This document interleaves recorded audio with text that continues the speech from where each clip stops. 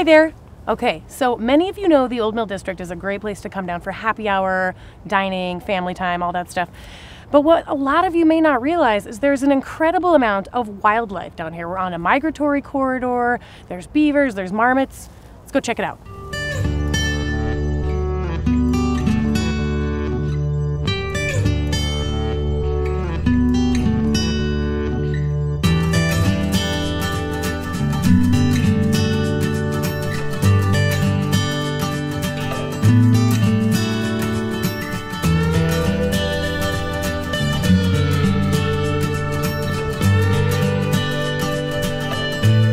Okay, so this is a really special area. The Oregon spotted frog lives in here. It's an area that's kind of maintained to help them keep their habitat. And the Oregon spotted frog was recently put on the endangered species list. So this is a really nice, safe, happy place for them to be. So don't bring the dogs down here. This is just for walking, looking at the frogs. Don't touch the frogs.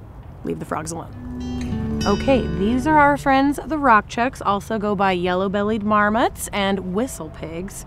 Okay, I don't want to get too close. I don't want to scare them. They're in actually the squirrel family, genus Marmota, if you will, and they actually hibernate really early, sometimes as early as like late August, early September. So really lucky that we're seeing one right now. Oh, okay, I don't want to scare them. Okay.